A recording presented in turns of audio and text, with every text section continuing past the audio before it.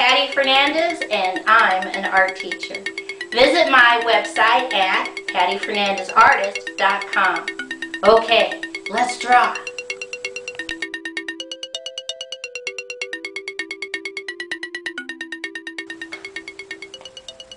Today's project is how to draw a lightning bolt.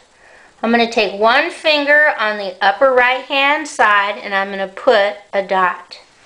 And from that dot I'm going to draw a straight diagonal out, straight diagonal in, straight diagonal out, straight diagonal in, straight diagonal out.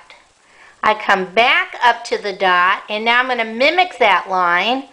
I'm going to draw a straight diagonal down, straight diagonal out, straight diagonal down, straight diagonal out, straight diagonal down, connect. Okay, let's color it in. This is super easy because all you need is a yellow crayon. That's all. Let's see what it looks like all colored in. Here's my lightning bolt all colored in, ready for the next storm. Okay, bye-bye.